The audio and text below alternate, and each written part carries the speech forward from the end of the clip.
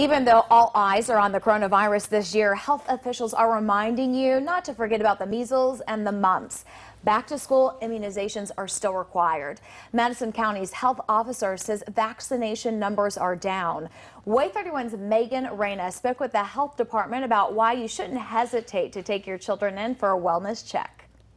As students may head back to school, it's important that they head to the doctor's office. Here at the Madison County Health Department, it's focusing on informing parents of doing just that. I mean, there are so many diseases now that we have been able to significantly reduce or eliminate primarily in the United States as a result of vaccination. Dr. Karen Landers with the Alabama Health Department knows firsthand the importance of pediatric health.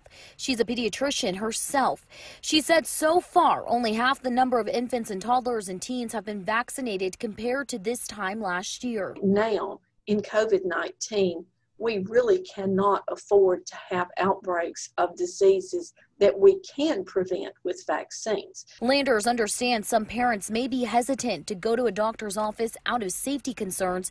However, she's confident physicians are taking the necessary measures to keep the offices sanitized. I would urge parents to check with their physicians or check with their health department if they have questions about measures that are in place to keep patients safe.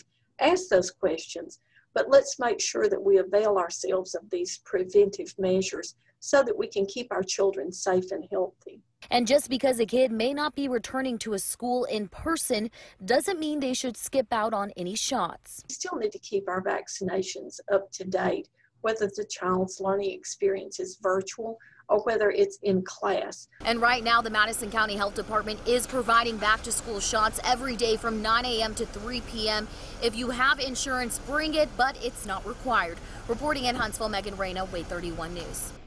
Lander says that with flu season coming up, it's important that everyone gets their flu shot.